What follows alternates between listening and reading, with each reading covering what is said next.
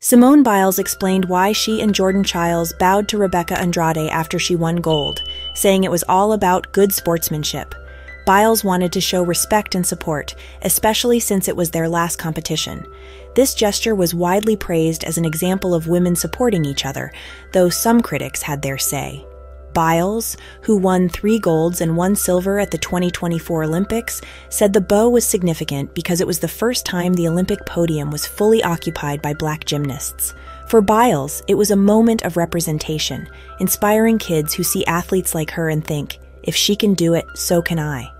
Biles, reflecting on her journey from the Tokyo Games to now, feels she's in a better place mentally and physically. She emphasized how important therapy and mental health support have been for her. Now, after a busy competition period, Biles is focused on relaxing and enjoying her accomplishments. Thanks for watching.